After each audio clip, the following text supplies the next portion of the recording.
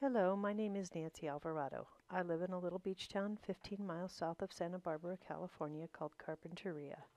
I completed my undergraduate degree at Brandman University and their online Bachelor of Social Work program.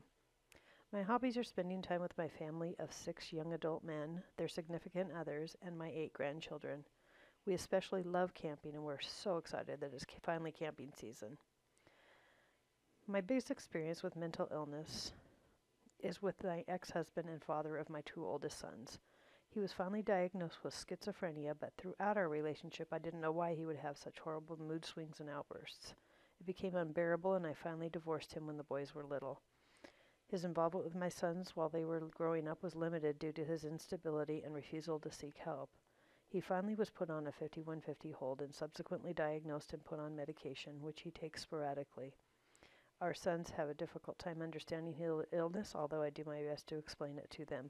They've been hurt so many times over the years from his actions.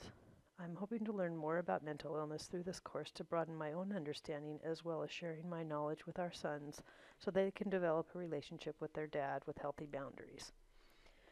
I included the blue box in my poster that says, "What if we treated all illness like we treat mental illness?" And I especially was interested in the little circle that says, "I'm getting very tired of this cancer of yours." I mean, could you imagine saying that to anybody ever? But I don't know how many times I would say to my ex-husband how I couldn't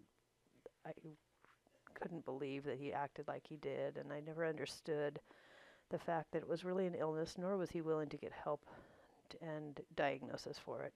So I don't know. For our family, it's like the other box that the little man is pushing the challenge up the hill. It's been a challenge for us, and it will continue to be a challenge. And I'm just hoping through this course to be able to um, get some clarity and help my sons get some clarity as well.